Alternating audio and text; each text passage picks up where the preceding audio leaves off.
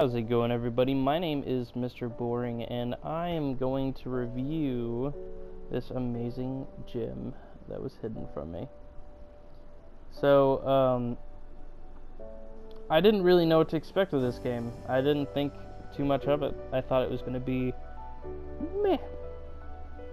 I got his review code, and I played it all the way through, and all I can say is I was completely wrong.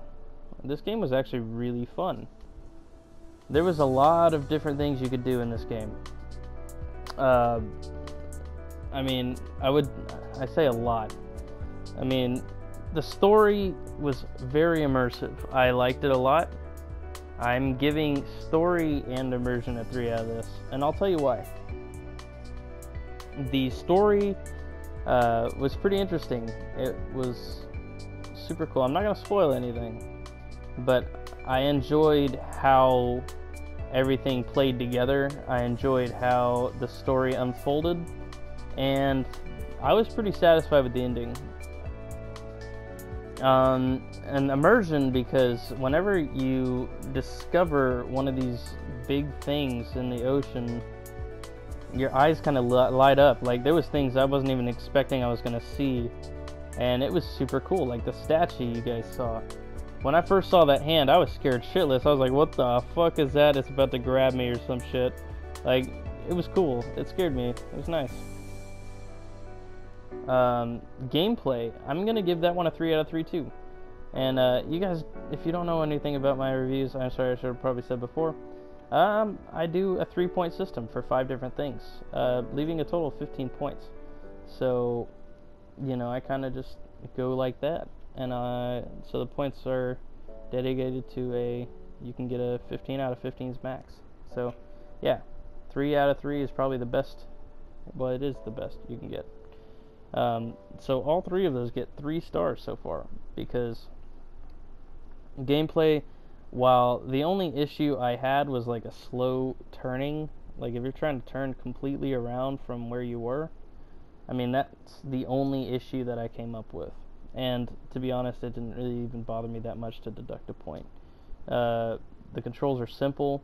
There's not a whole lot you need to remember. It's just a lot of fun puzzle solving and just an adventure to experience. So replayability, I gave that one a 2 out of 3 because this game interested me enough to want to get back into it. I want to go back down there and try to find, you know, hidden things that the developers probably put down there, just for fun, you know, just kind of see how interesting the developers were, and like maybe they put in some awesome Easter egg or something. So that intrigues me. It makes me want to try to go back in it. Also, I have a couple friends who are super interested in like deep sea diving and like oceans and stuff. I feel like this would be something I would show them. The story's great. I mean, if someone wants to experience a good 2-hour story, or like I mean, to be honest, it was more like an hour and a half. I'd say this is a great one to show them. So yeah, replayability 2 out of 3, because I mean, while I'm not like I'm gonna play this again and again, I mean, I could definitely show friends. Lastly, I'm gonna go over price point with this game, strictly because, you know, it really kind of depends on the price with this game. It's priced on the Steam store, for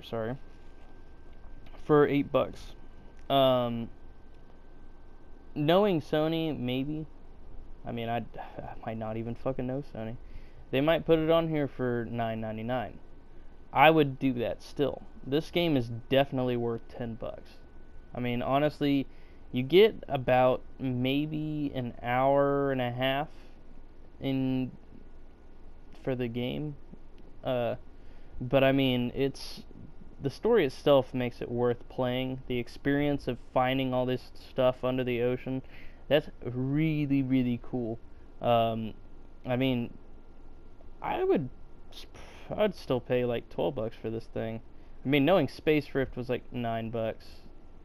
I mean, I would probably use that as your safety net. Maybe just stay around the $9.99 range if that's how much it's gonna be. I tried looking at how much the price would be, but I couldn't find it for PlayStation. But yeah, no, it's like $8 on Steam. So I mean, I would pay the extra $2 and pay for $10 here. So yeah, no, this game's totally worth that much. So if that's where the price point is, I mean, I'm just gonna assume it is. Then yeah, go for it, man. 3 out of 3 for pricing. It's totally worth getting for the price. So let's tally up them points, bro. We got a grand total for 3 for story, 3 for gameplay, 3 for immersion, 2 for 2 for replayability, and 3 for pricing, which leaves you at a grand total of 14 points.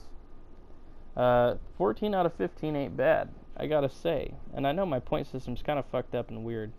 I'm still trying to figure it out. If you have any recommendations on how I should do my point system, let me know. I will happily adjust it for your liking. I would like to end it off there. There's my review, and I hope you guys have a fantastic rest of your day. I hope you're doing well, and I will see you guys later.